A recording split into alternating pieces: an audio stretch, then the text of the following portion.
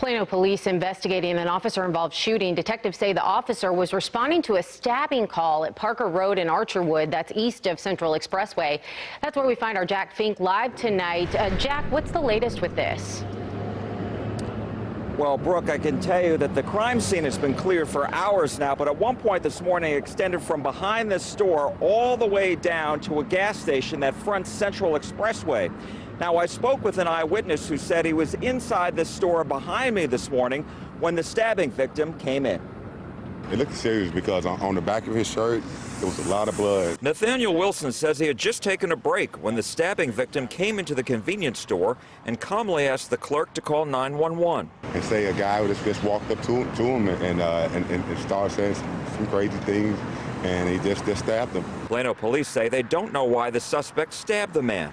Other eyewitnesses say they saw the victim running away from the suspect from behind the gas station. Wilson and other eyewitnesses say the suspect had two knives, one of them large. Probably about that long. Police say when the call came in, an officer was nearby. When the officer arrived, police say he saw the suspect chasing the victim.